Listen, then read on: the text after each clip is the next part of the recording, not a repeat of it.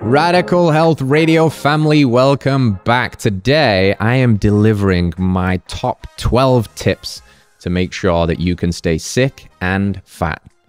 And you might be like, what? I thought this was a health podcast, but what I'm doing today is I'm trying to break your brain. I'm using a little trick called inversion thinking, kind of like reverse psychology, to present you with the ways in which you can stay sick and fat to the best of your ability, which will then reveal the solution when we flip it on its head and reverse the order. So this is a fun one. And without further ado, let's just get into the show.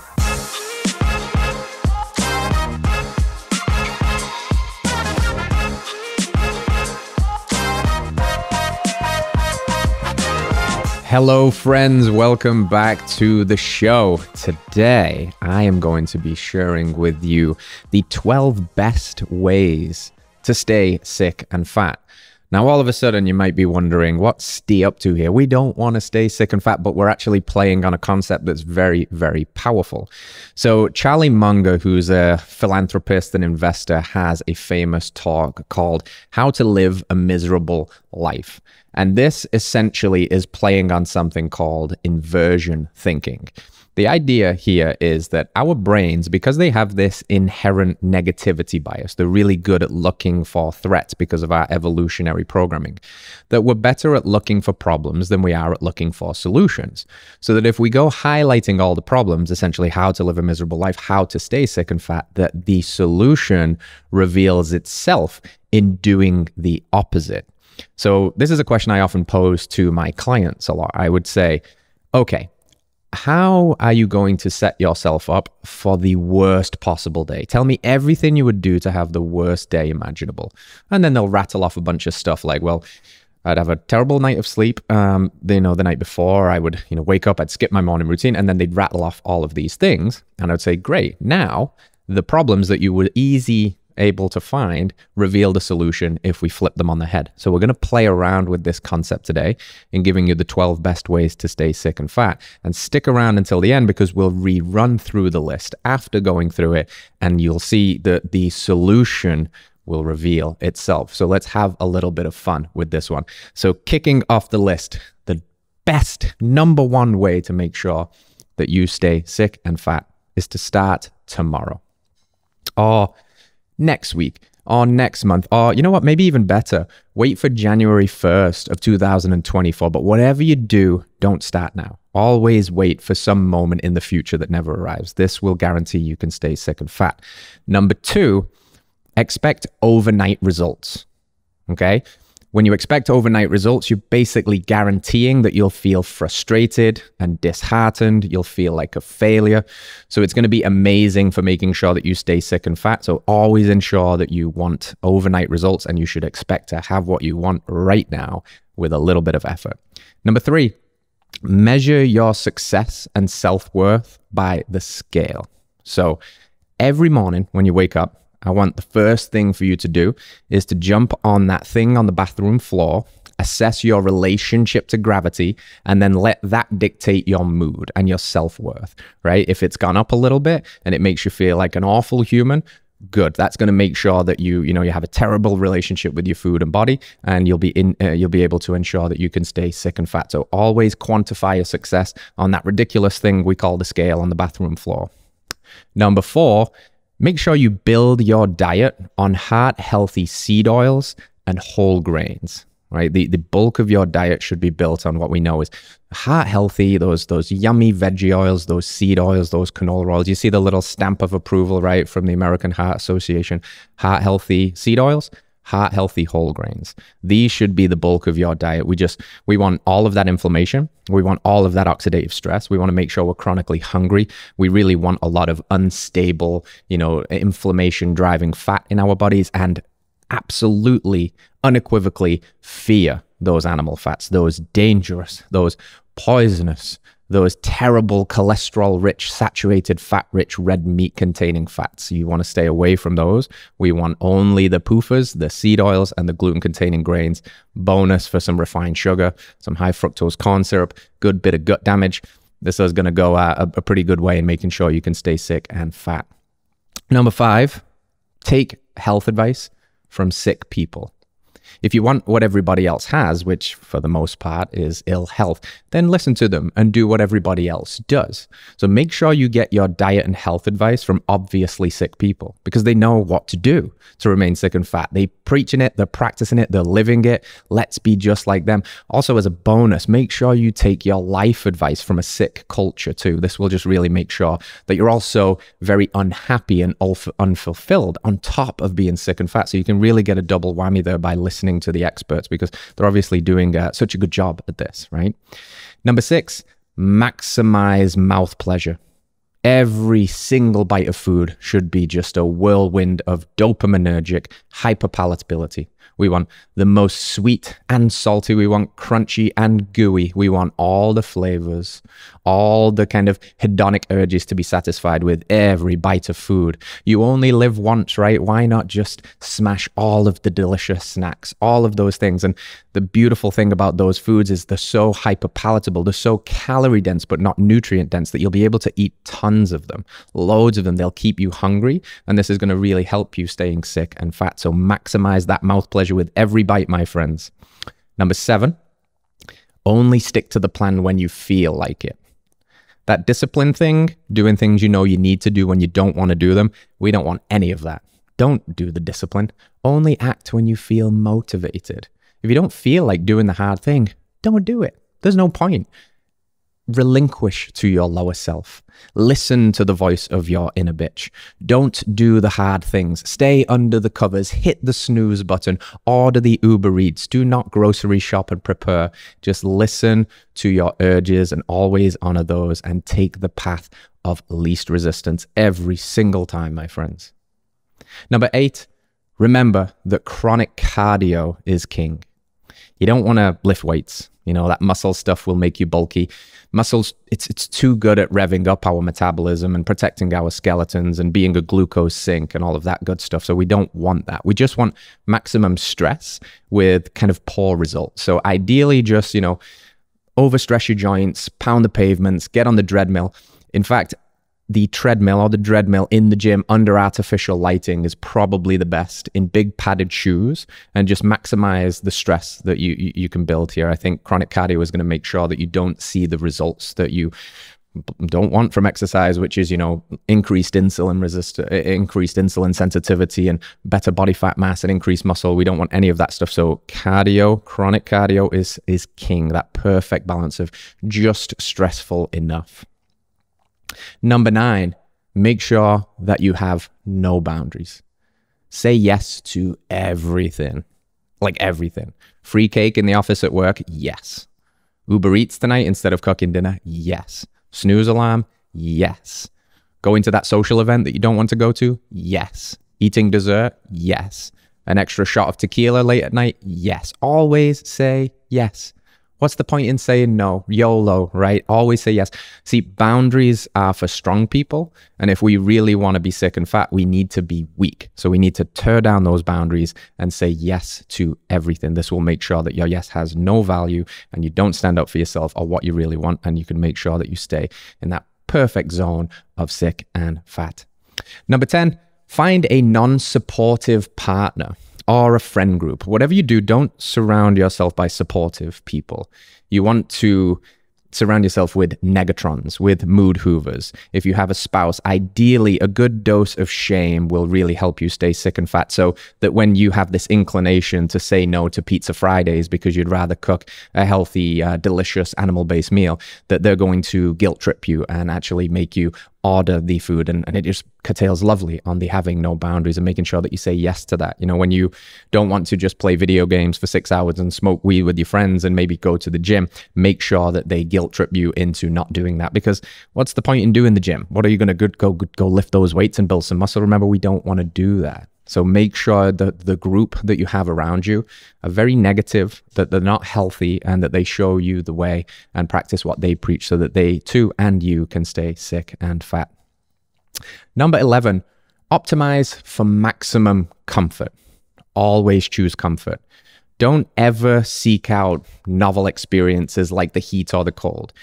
Don't do any of the hormetic stressors. The cold plunges that you see people doing, the saunas, Don't do that. That's for healthy people. We're trying to stay sick and fat. We want to be in that zone of comfortable complacency as much as humanly possible. We want to really just make our bed and lie in it in the comfort crisis. Never go against your mind again. Remember, don't do discipline. Only act when you feel like it. And make sure everything is just comfortable. You know, perfectly climate control rooms, comfy footwear, comfy clothes, comfy food. Comfort is king. Maximize it. Find yourself a nice old couch and get comfortable. And number 12, always choose the magic pill or the quick fix. Don't, whatever you do, look at root cause behaviors. Don't look at your habits. Don't look at your mindset. Don't look at your choices. That's not what we're doing here. We are looking for quick fixes. We are looking for the magic pill. Maybe what you need is a skinny tea detox. Maybe what you need is a juice cleanse.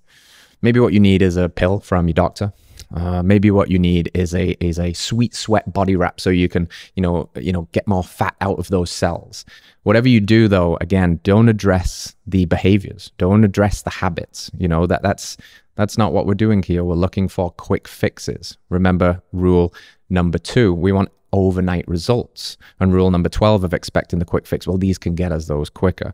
And then when they don't work, we will be frustrated and we will ensure that we can stay in the zone of sick, stuck, and fat and complete our mission. So there you go, my friends. Those are my top 12 tips for staying sick and fat.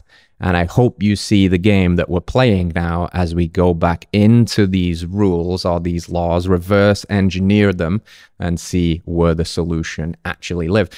Now, before we do that, I'm sure that at least in one of those rules, you kind of caught yourself in a bit of a bind, being like, oh, you kind of got me a little bit on that one, because I do that. Now, that's great. I'm not here to trigger you or call you out. I'm here to have a little bit of fun with you and highlight the problem, which reveals the solution. So whichever one kind of like got your back up against the wall there a little bit, pay attention to that and you'll already see the solution because it will reveal itself. But let's go back through that list. Number 1, start tomorrow. Of course not. Tomorrow never comes. There's never going to be a right moment to do it. It's never going to feel like the right time. Nothing's ever going to be perfect. You don't want to be sick and fat. You want to be healthy and thriving. So you need to start now, today. There is no tomorrow. There is no next week. There's certainly no next year. Forget about that. All you have is now. Start today. No expecting overnight results. It took you decades to get here, years to get here. And if you expect overnight results, like I said, you're just going to be frustrated. Healing takes time. You need to be in this for the long haul.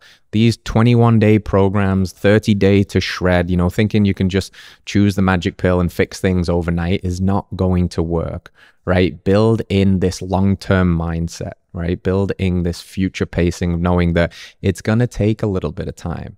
But guess what? Your body wants to come back to health. It actually wants to come back to health way more than it ever wanted to get into a diseased state. And therefore, it will heal quicker than it got sick. So if it took you 20 years to get to this point where you're a little under the weather, insulin resistant, sick, you've got autoimmune conditions, there's no reason why it takes 20 years to get back to health. Now, it can take a matter of months if you do this right, but it's not going to happen in a day. It's certainly not going to happen with one pill or potion. So please don't expect overnight results. We've got to play the long game here. Number 3 was measure your success and self-worth by the scale.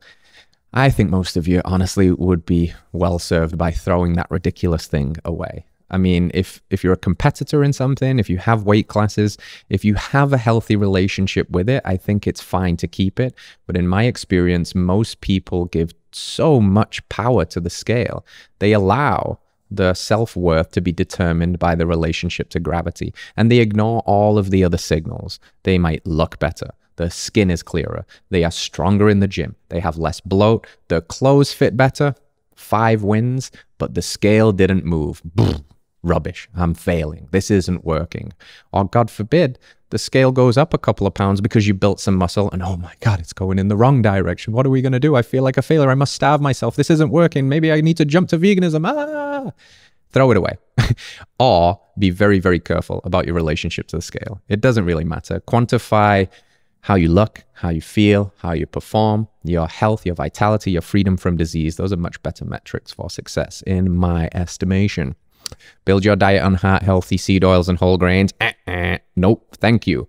Get those out of the diet. Those are driving gut distress, oxidative stress, inflammation. They're robbing you of health and vitality. They're stripping you of nutrients, micronutrients, and minerals.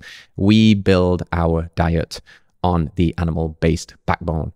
Protein, fats, carbohydrates from nature, meat, organs, fruit, raw dairy, honey. That's what you want to be building your diet on, not these so-called heart-healthy things, because we actually see when we challenge the dogma that there's no reason to indicate that saturated fat and cholesterol are not heart-healthy foods. These are the foods that we evolved on. And in the absence of industrialized foods, these are heart-healthy because we get healthier by consuming them. Number 5 was take health advice from sick people or culture. Of course, if you see the memes going around of our public health experts, you almost have to laugh because it looks like a parody. Now you see these crazy extremists, people like myself, people like Paul Saladino, people like many influencers in this space and advocates in this space that are pushing what you would call is an alternative message, but are healthy, obviously thriving. Now, propped up against the conventional narratives, they're dangerous. Dangerous people spreading misinformation that's going to hurt people. But they're significantly healthier than the people following the dogma, following the way that it should be done. And that should tell you something, because it isn't necessarily about what you say. It's about what you show. And there is a lot of healthy people. And if they're healthy in a world that wants them sick, they probably should be listened to. Now, don't take anybody's word for anything. Listen to them, remain open-minded, test the theory for yourself, but probably not smart to listen to obviously sick people for your health advice, and probably not smart to listen to a sick and broken culture for what it means to live a good life. Crazy idea, I know. Number 6, maximize mouth pleasure. This is an interesting one because I would actually say that an animal-based diet is full of mouth pleasure. I mean, who doesn't love gnawing on a ribeye covered in flaky sea salt and having some delicious pineapple for dessert, some guacamole or something? I mean, that is mouth pleasure. But my jab at this was the hyper-palatable version of mouth pleasure, the chocolate lava cake, for example, which is perfectly designed to have it all going on, right? It's got a crunchy exterior, a gooey interior, it's hot, it's cold with the ice cream on top, you've got like a caramel drizzle, and you've got some crunchy walnuts. I mean, come on. We're not designed to be able to not overeat that stuff. Now, when you practice single ingredient foods, as much as they do provide mouth pleasure and health and the tasty AF, well, we're still not going to really overeat that. You can't gorge yourself to death on ribeyes and mango. You just won't do it. You'll reach palate fatigue, and it still can be delicious. But please don't eat like a child. Please don't eat like you're trying to pursue maximum mouth pleasure in every bite of food, because those hyper-palatable foods are incredibly easy to overeat, and they're going to get you in trouble. Number 7, only stick to the plan when you feel like it. Again, discipline is required on this journey. Look, if you feel like it, do it. That's amazing. But understand that motivation, aka doing what you want when you want to do it, is actually kind of a rare feeling for most people. Most of the time, most people don't want to do what they know they need to do in order to become who they want to be. Therefore, discipline enters the chat, and discipline eats motivation for breakfast. Discipline is doing what you know needs to be done, even when you don't want to do it. And you are going to need that in a world that wants to pull on all your puppet strings of hedonism and get you stuck on that never-ending dopamine treadmill. You're going to need some discipline in this game, my friends. If you have some motivation, amazing. If you have the combination of two, amazing. Check the previous podcast that I did on this, the Discipline and Motivation podcast. You'll love it. Where are we? Number 8, chronic cardio is king, right? Don't lift those weights. Don't build that muscle. No siree, we are building muscle. Muscle is the organ of longevity. It's probably our most prized possession as a metabolic tissue. Not only does it raise your metabolism, it's literally a very metabolically active organ to have. It protects your skeleton. It gives glucose somewhere to go when you do indulge in carbohydrates. It allows you to look good and feel good and move good. So it's ensuring against quality of life for the long haul. It's going to protect your skeleton if you fall over and protect from things like sarcopenia. It feels good to move your muscles. Your body is designed to move, to put it under load, to get stronger. Muscle has the highest density of cells that contain mitochondria, which produce ATP. So you could also see having more muscle as having more batteries, if you will, more capacity to generate more energy.